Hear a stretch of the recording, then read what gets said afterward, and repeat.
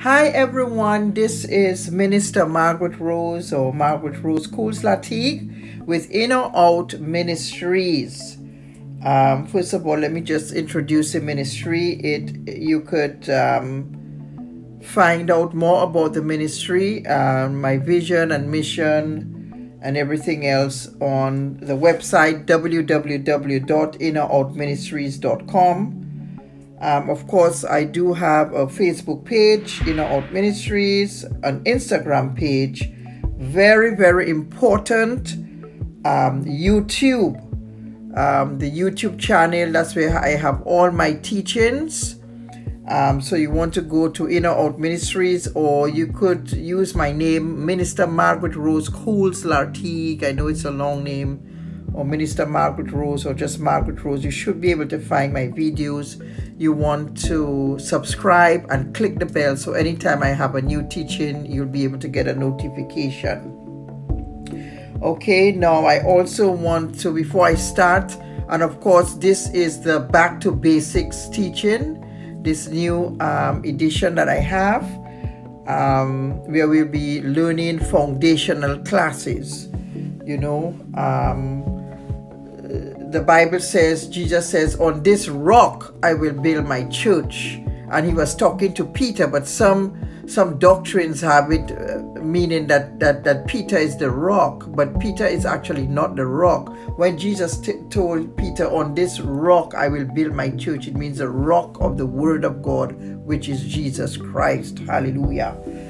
So of course we're on the third teaching of the Back to Basics series. And the first one I started with the Godhead, the Trinity, which is just perfect, and then everything will flow from that.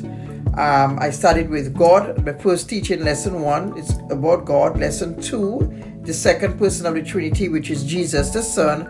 And this evening I am going to be talking about or sharing on the Holy Spirit, which is the third person of the Trinity. Now, before I get into the teaching, I just want to let you know that in our Out Ministry, we also have what is called the Word of Knowledge Bible Study. That started a year and a half ago in April of 2019. Word of Knowledge Bible Study is different from this series, different from the Back to Basics series.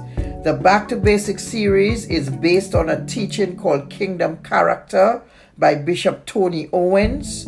And you could go to www.tonyowensministries.com and you will see the Kingdom Character series. There are 4 books to that series: Discipleship 1, 2, 3, and 4. I'm teaching from the Discipleship book 1. Now, I've sent out many of these books, maybe 30 to 50 books. I can't remember the count.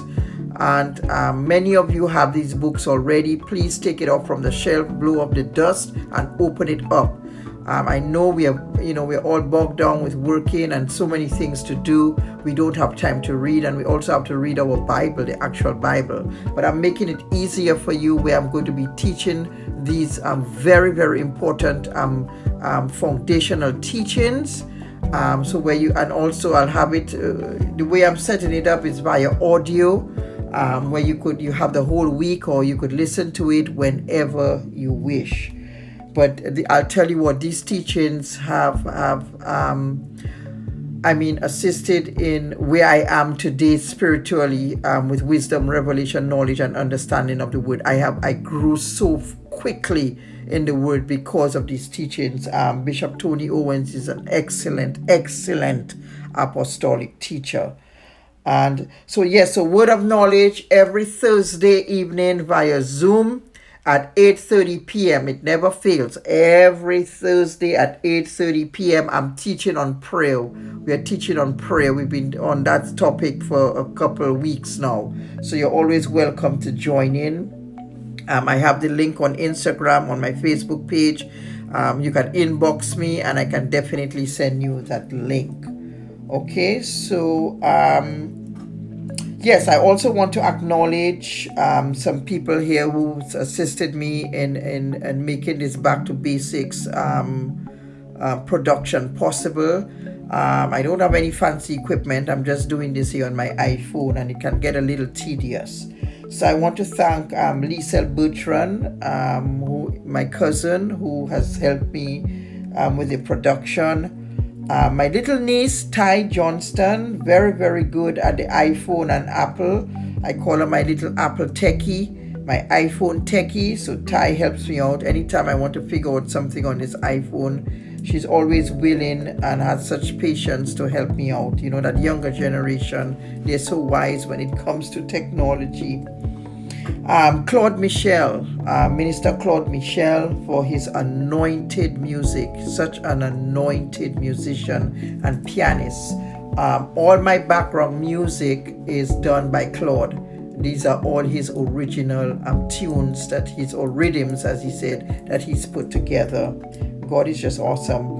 And of course, this beautiful photography by Gibson, Blanc. You know, I try to use people that I know, you know, that are so talented. I just love it. You know, God gives us those talents, you know, and he gives us those talents to use for his kingdom. That's it. It's all about kingdom. And Gibson Blanc has done the main images on the videos that I'm putting out. This one has a bird, a beautiful bird, and this background, the photography is spectacular. So, you know, so precise, you know, if that's the word I should say. He also did my logo, the Inoroutministries logo. So here you go. And of course, this whole series is dedicated to the DELVA family from Fort Lauderdale. They press their way to be baptized with all what's going on in the world. They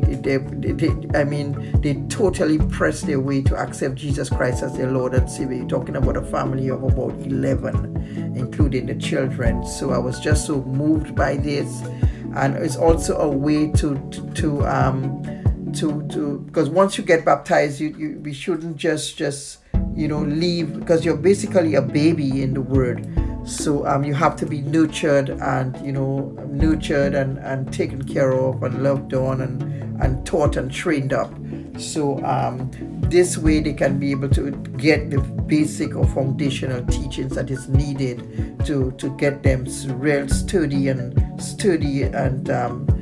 well rooted and planted in the Word. Hallelujah. 2 Timothy 3:16 and 17 says, all scriptures are God-breathed and is useful for teaching, rebuking, correcting, and training in righteousness, so that the servant of God may be thoroughly equipped in every good work. Hallelujah, hallelujah. Proverbs 1:7 says, wisdom is the principal thing. Therefore, get wisdom, but with all thy getting, get understanding. You know, so many people think they just know it all, but you have to get an understanding. And where do you get it from? You get it from the Holy Spirit. That's where you get your understanding.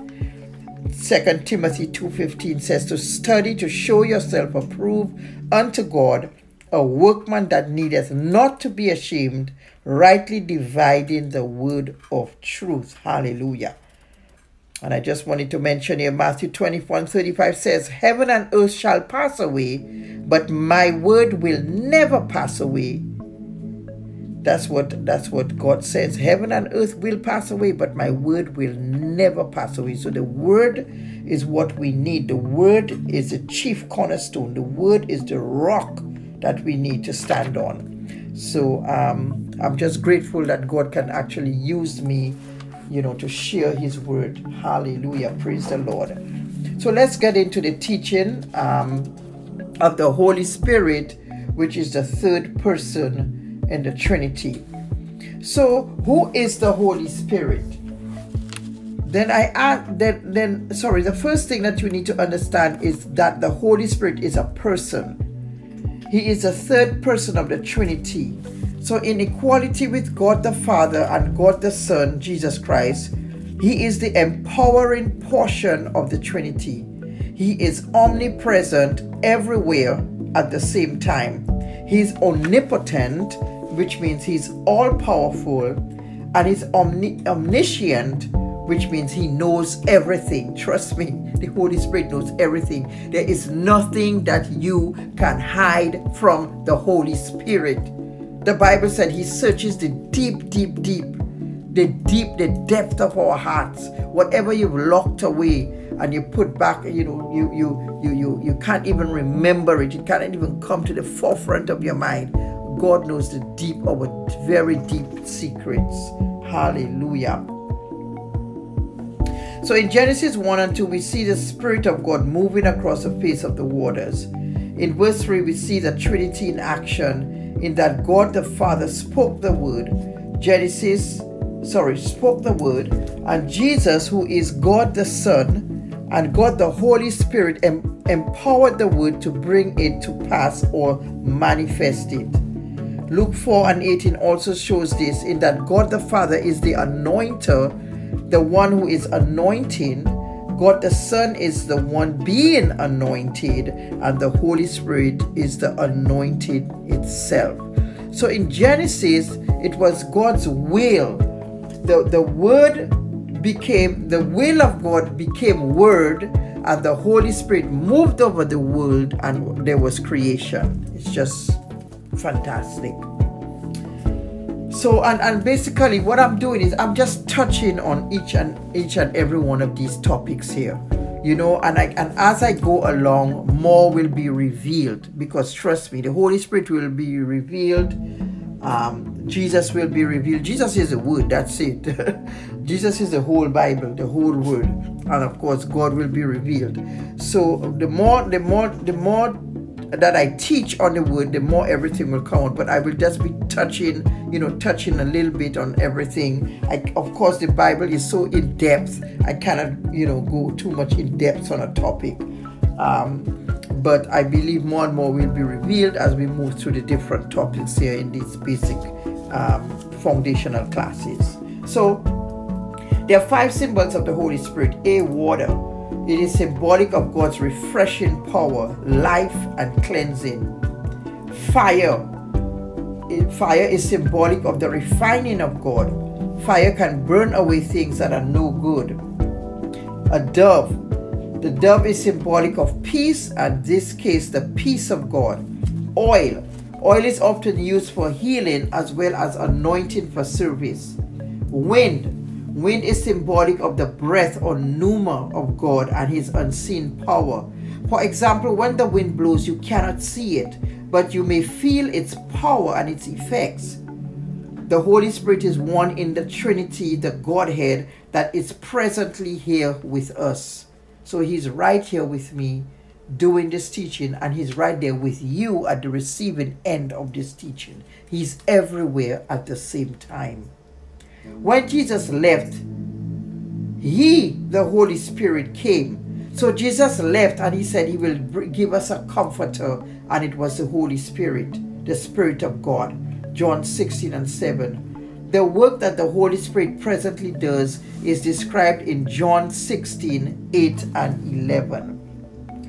Just a moment. John 16, 8 and 11. I'm going to go to my John 16, 8 and 11. I'm going to go to my New King James Version here. Just bear with me.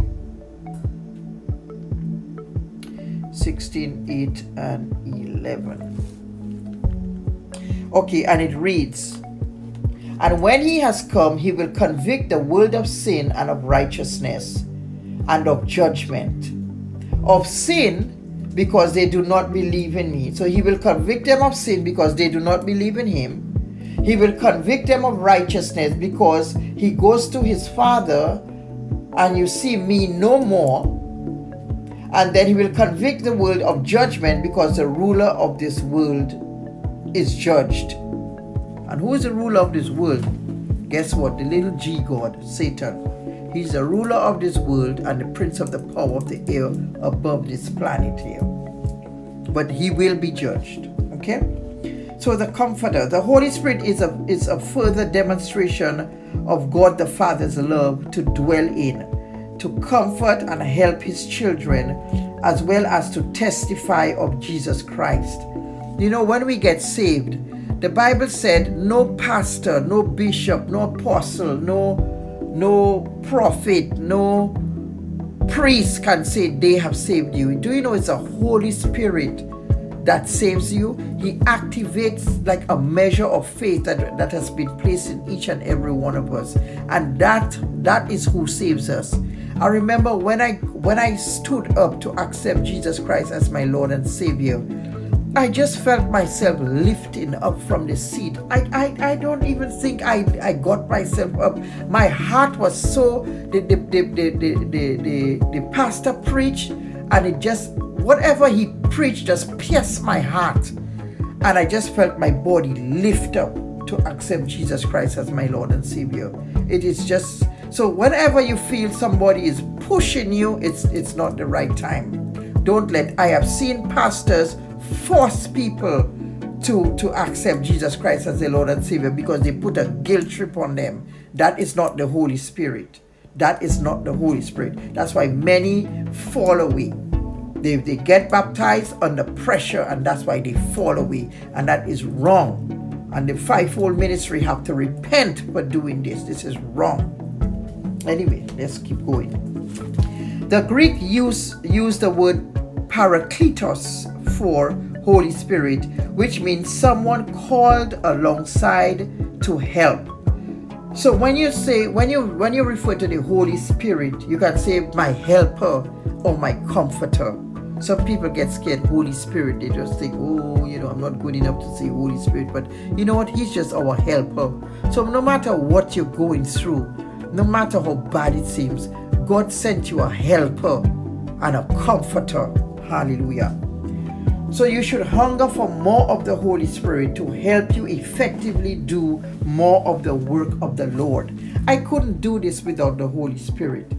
And many times I prayed, I said, Father, I cannot do this alone. I cannot do this. And I am not doing this alone. I am not, no, if it is not your will, and if you don't help me, I'm not doing this. No, you know. So we want to pray for the Holy Spirit, our helper, our comforter, to help us to be more effective in the kingdom of God. So the Holy Spirit knows the will of God for your life and makes intercession or pleads for you to God to keep you in God's will. So he pleads for you to God. He pleads to God to keep you in God's will. Isn't that fantastic? Romans 8:26 says, likewise, the Spirit also helps our infirmities, for we know not what we should pray for as we ought. But the Spirit itself makes intercession for us with groanings that cannot be uttered. The Holy Spirit often prays or makes intercession through our prayers or leading us in prayer. This includes praying in the Spirit. Many times when I start to pray, I don't think of what I'm going to pray for. I might know that I have to pray for a certain person because they're going through that, but certain things just pop up in my head to cover, and that's strictly the leading of the Holy Spirit. Or when I just pray, certain people come into my head and I start praying for them for whatever it is, you know, that's the leading of the Holy Spirit. Or definitely praying in tongues. The thing is, we don't have, our mind cannot comprehend what our mouth is saying. So you're not praying out of your personal will, you know, I need a house, I need a car, I need money, I need this, I need that. No. When we pray in tongues, only the Holy Spirit knows what you're praying for, and He's the one directing your prayer because you're actually speaking with His heavenly language. So the Holy Spirit helps us to pray. But you have to be in God's will for that to happen. You know, you cannot be in the flesh for that to happen. You have to live a holy and a righteous life, you know, and try to live a holy and righteous life. And I will be covering those. I'll be covering holiness and righteousness also. It's not what we think it is. Okay, so the Holy Spirit speaks to us. The Holy Spirit is often speaking to us, but we are not always listening, brethren. We have to listen. Some of us talk too much. Maybe I do too. Pray. Some people just pray, and they never stop to listen to what the Holy Spirit is saying. because it's a two-way street. It's a relationship. Now, what's a relationship? You give and you receive.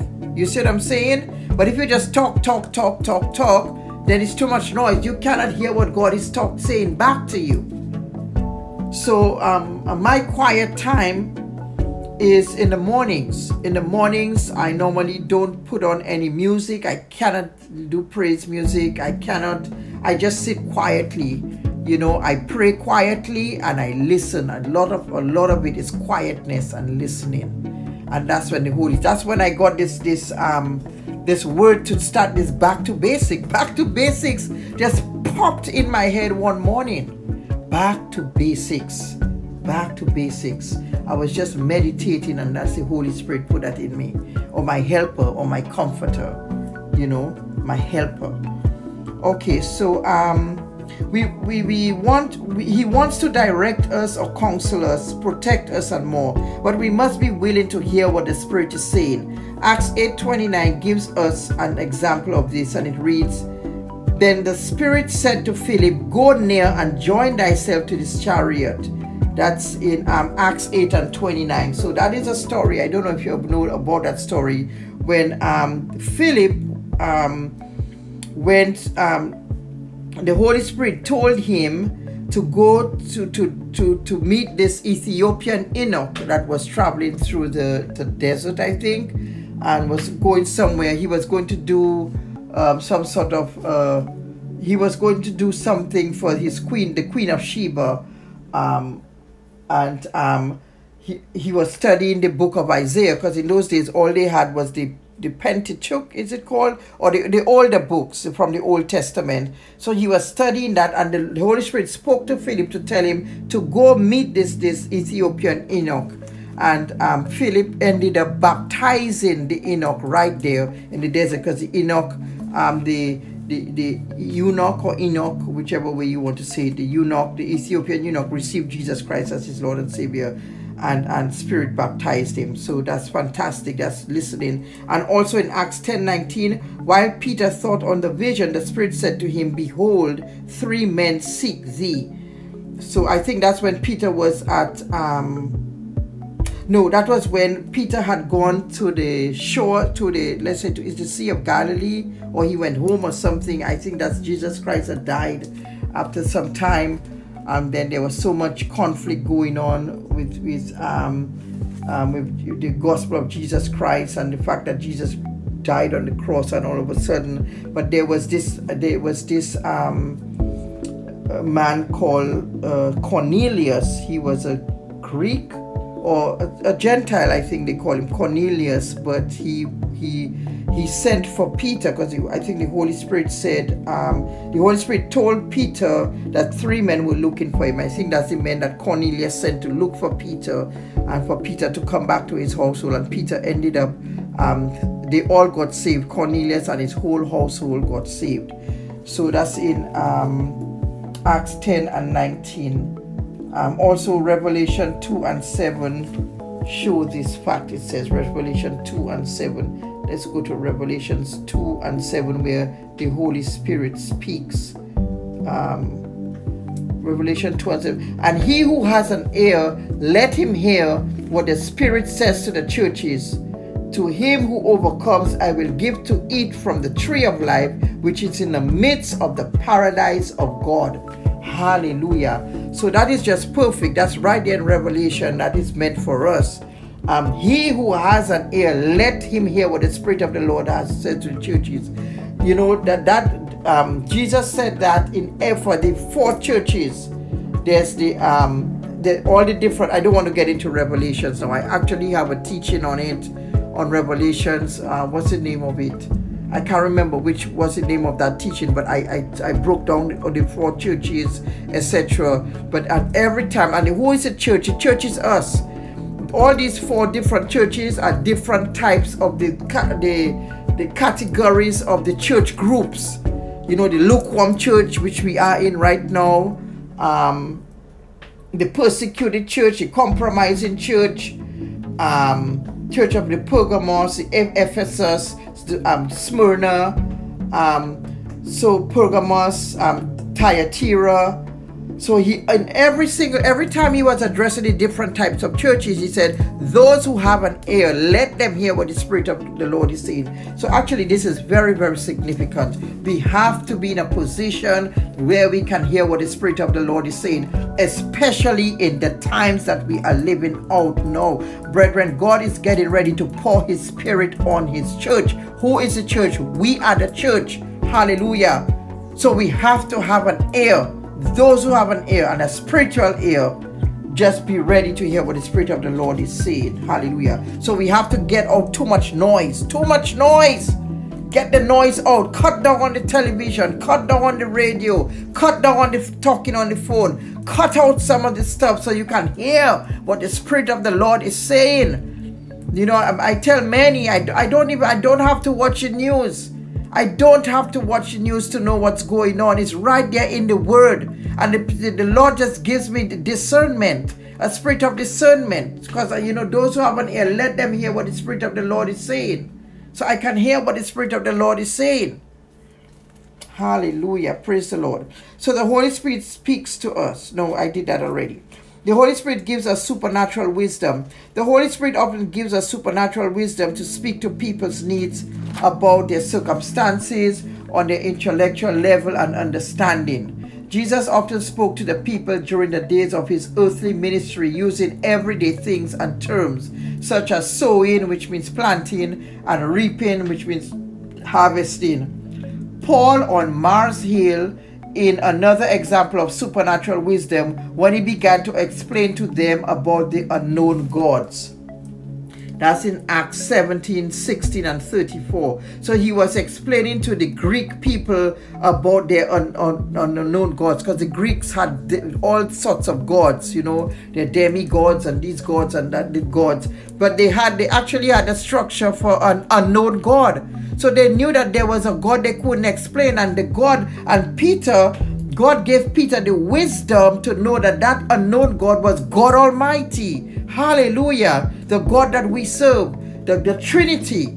So he broke it down, Acts 17, 16 and 34. You want to read that. Very, very interesting.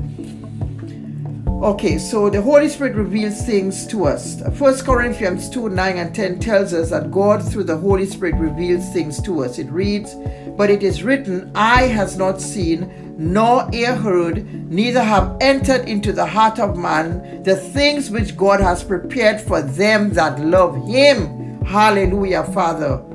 Oh, Lord, Father. Hallelujah. Thank you, Jesus.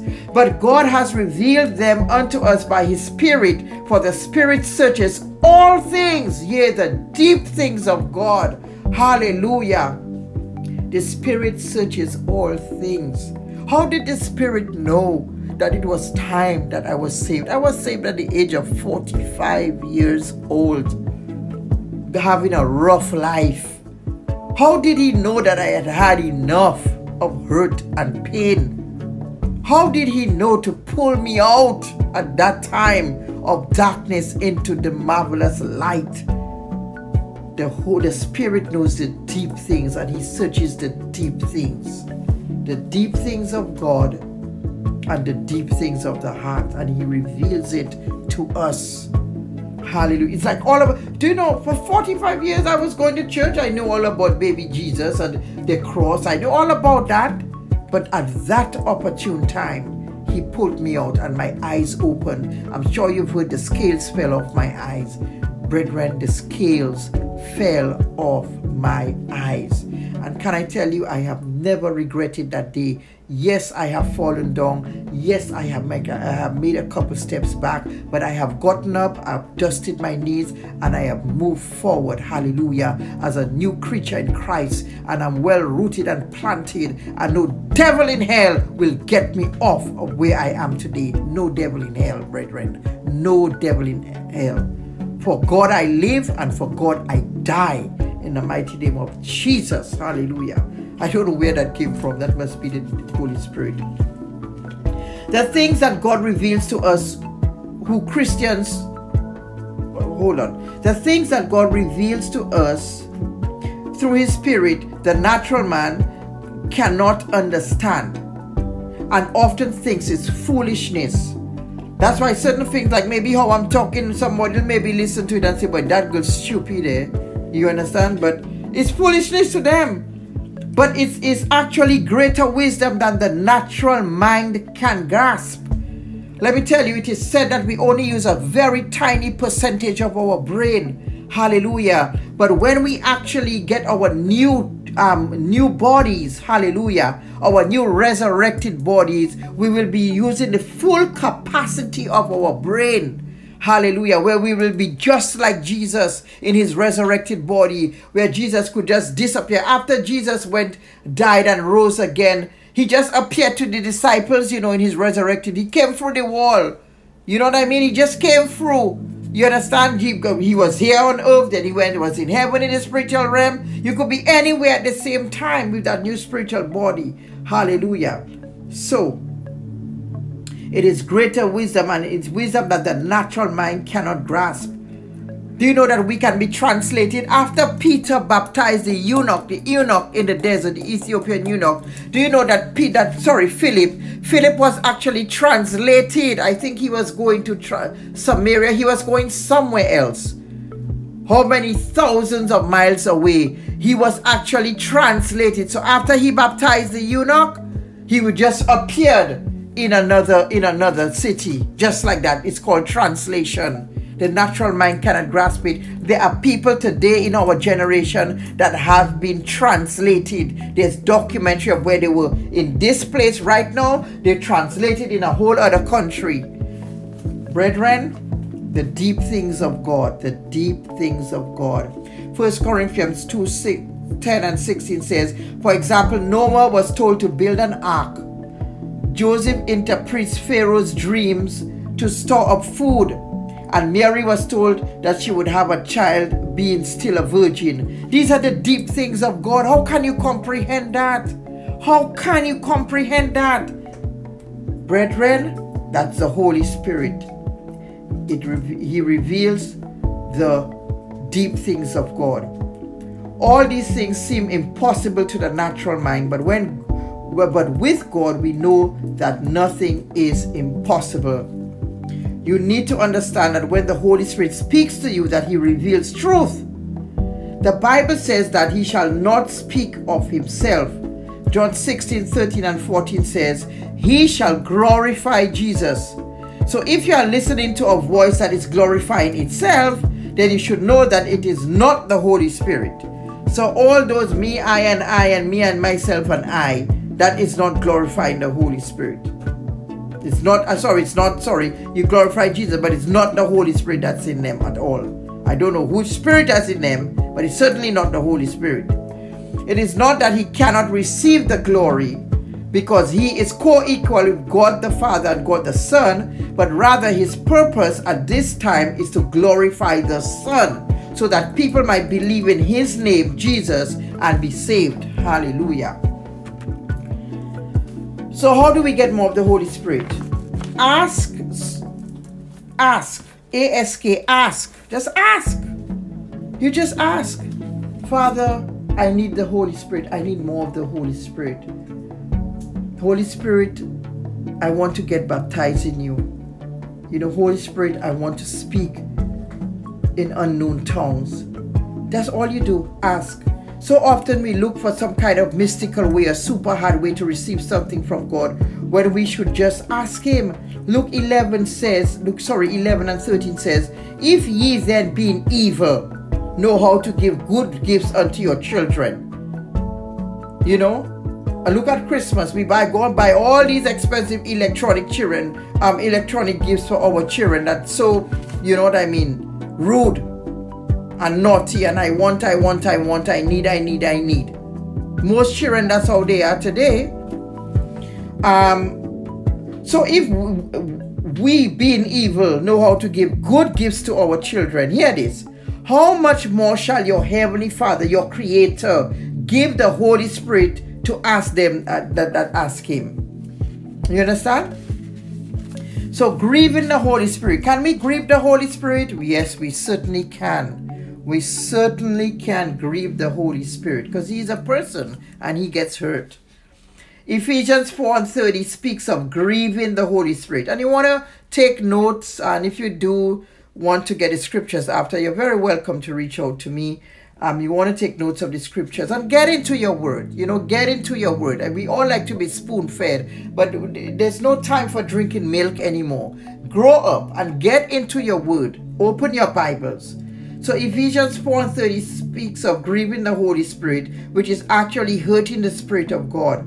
Ephesians 4:30 states, "And grieve not the Holy Spirit of God, whereby ye are sealed unto the day of redemption." Quenching the Spirit of God is putting out the Spirit's fire, subduing or suppressing the Holy Spirit. 1 Thessalonians 5:19 says, "Quench not the Holy Spirit." These scriptures show that we can grieve or quench the Holy Spirit.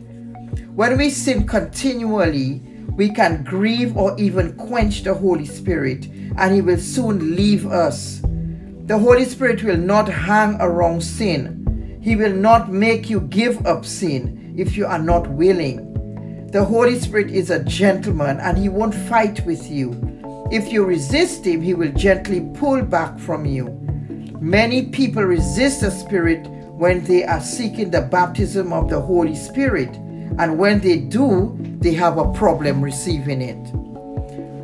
God gave us a free will. God created human beings, and when He created us, He said we were very good, and He created us in His image and likeness. God is three persons in one, and we are three persons in one also.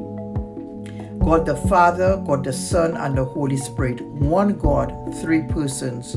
And so the same for us. One human being. One human, but three persons in one.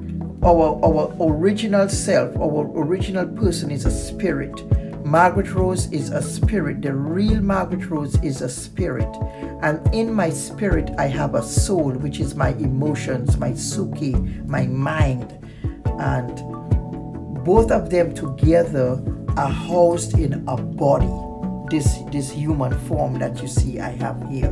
But my real spirit is, my real Margaret, the real you is actually a spirit. Okay? And He didn't make us as robots, do this, go here, say yes, say no. No. God designed man with a free will to choose Him, to love Him. You understand what I'm saying? And He's not going to force Himself on you, brethren. He's not going to force Himself on you. You choose evil, you choose evil. That is you. But you can choose good and righteousness, which is God. Hallelujah, hallelujah. Okay. The Spirit of the Lord can come upon you and fill you. And I have I'm a testimony. I can testify to that. And many of you can also. But some people want it. I wanted it bad. It's like, how does that happen? How can this, what are they saying? What language are they speaking? Let me tell you, before I got baptized in the Holy Spirit, my little 12-year-old, my daughter, 12-year-old, at 12 years, she got baptized in the Holy Spirit, and she was innocent. And this child got baptized in the Holy Spirit, speaking in tongues. And when you see your child do that in front of you, well, then you have to believe. You have to believe, Acts 2:3 speaks of this, and it reads, "And there appeared unto them cloven tongues like as of fire, and it sat upon each of them. And they were all filled with the Holy Ghost, and began to speak with other tongues as the Spirit gave them utterance." Hallelujah. Other tongues can be other languages, or it could be the heavenly language. There's some people that was just speaking in a totally different language. They have no idea, like they would speak in Spanish, and they don't even know how to speak in Spanish. But the Holy Spirit will give them another tongue, or German, or whatever, or you speak in a heavenly language. Acts 1:31 also speaks of this, and it reads, "And when they had prayed, the place was shaken where they were assembled together, and they were all filled with the Holy Ghost, and they spake the word of God with boldness." Hallelujah. Let me tell you, I love the Holy Spirit. That's the Holy Spirit has given me a holy boldness. You know what I mean? When you see you have that Holy Spirit in you, you are so filled, and so filled. it's just a feeling that I cannot explain. You know, that it's, you know, when it's just good, when everything is good, when it's right, when it's truth, when it's righteous, it's just a complete feeling of wholeness. So we can get depleted or empty and need to be refilled. You should constantly be refilling. What happens when you become filled with the Holy Spirit? A, your talking will change. Your conversation will no longer be self-centered about me and I, but rather God-centered. It will be difficult to speak poorly of others as well. Anytime I speak poorly, anytime I get into a conversation, because you know there's some people that just love to gossip. There's some people that as soon as you start talking to them, somehow they get you into talking about somebody or something or negative. Right away I am convicted. I get convicted right away, you know, and I have to repent. So it will be difficult to speak poorly of others as well. Cursing. When I used to be in the world, I would drink a lot. And once I started drinking, of course I would curse, you know, and say 4-letter words and stuff. Now, when I hear 4-letter words, I actually cringe. I cannot listen to 4-letter words, you know. B, you will have a new song on the inside, Ephesians 5:19. When you are filled with the Holy Spirit, you just begin to sing about the Lord. But the Holy Spirit presents day purpose. The Holy Spirit, sorry, I keep saying present, but it's present, sorry. The Holy Spirit's present day purpose is to glorify the Son. C, you will start praising God more and giving thanks in all things. I mean, everything I say, thank you, Lord, thank you, Jesus. I say it without even thinking. D, you will develop a servant's heart and be glad to serve. You will just love to serve the Lord in any capacity. You take on the character of Jesus. Jesus came to serve, you know, so you take on that character of Jesus Christ. The Holy Spirit's power is most seen when we step out to do the works that we are called to do.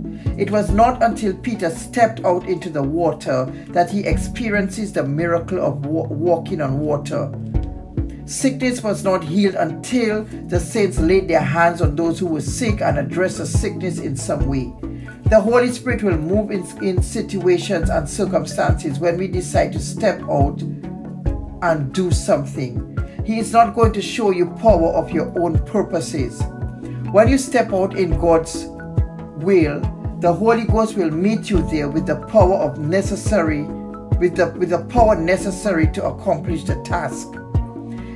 In 1 Corinthians 2:4-5, Paul was explaining that his words were backed up by the empowering of the Holy Spirit to give proof to what he was saying.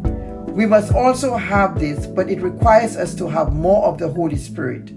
How do we get more? By dying to the flesh on our own desires. We give the Holy Spirit more of ourselves to work with. So the more you want of God, the more He's going to give you. The miracles you may be seeking will come through death of your natural or carnal desires.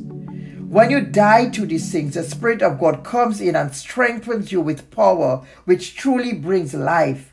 You must die to yourself, that much more life might come to you. John 12:23-26. That's why the word says we die daily. Every day we have to crucify the flesh.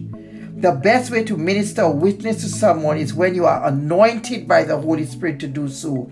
He knows things we do not know. He can speak to you the needs and issues of people because He is all-knowing and knows their individual circumstances. You could just meet somebody and the Holy Spirit will minister to you what's going on with the issue with that person without them even have to tell you. So understanding the giving of the fivefold ministry and the gifts of the Spirit. The fivefold ministry are gifts given to people by Jesus Christ, and these people are given to the church, Ephesians 4:8-11. The anointing to fulfill the fivefold ministry is that of the Holy Spirit. The gifts of the Spirit are given by the Spirit of God. The fact that I was called to ministry, it was a gift given by the Holy Spirit. I didn't get here on my own. These gifts are given based on the Holy Spirit's will or as He decides. 1 Corinthians 12:4 and 11. Some of the ways the Holy Spirit decides who and when to give what gifts might be based on some of these criteria. 1. Many people want more than they can handle, but He, the Holy Spirit, knows how much as well as what a person can handle. 2. People want instant qualifications for ministries but are unwilling to truly take the time to prepare. So the Holy Spirit knows if we have prepared ourselves by gaining godly character such as humility and submitting our wills to God, which better qualifies us to walk in the more demonstrative gifts. 3. You can't desire these gifts to do what you want and make yourself a great name. The Holy Spirit knows if a man will be obedient to God with the gifts, as well as if they are mature enough to handle the gifts. 4. He is eternal and can direct us to where the need for the gift that He gives us is most useful. He knows the needs where we are in the body of Christ and where we are going. He often strategically places a person somewhere with the giftings necessary to complete his purposes in that particular place at the same proper time. So the gifts that He's given me is not the gifts that He'll give the next person. He's going to use my personality.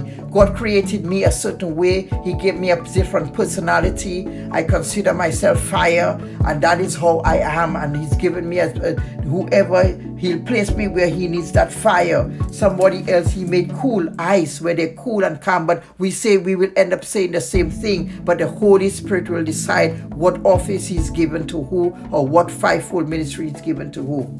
And 5, He knows the particular call on a person's life and what gifts are needed to fulfill them. For me, I know that I am called to be an evangelist in the fivefold ministry, a teacher, definitely.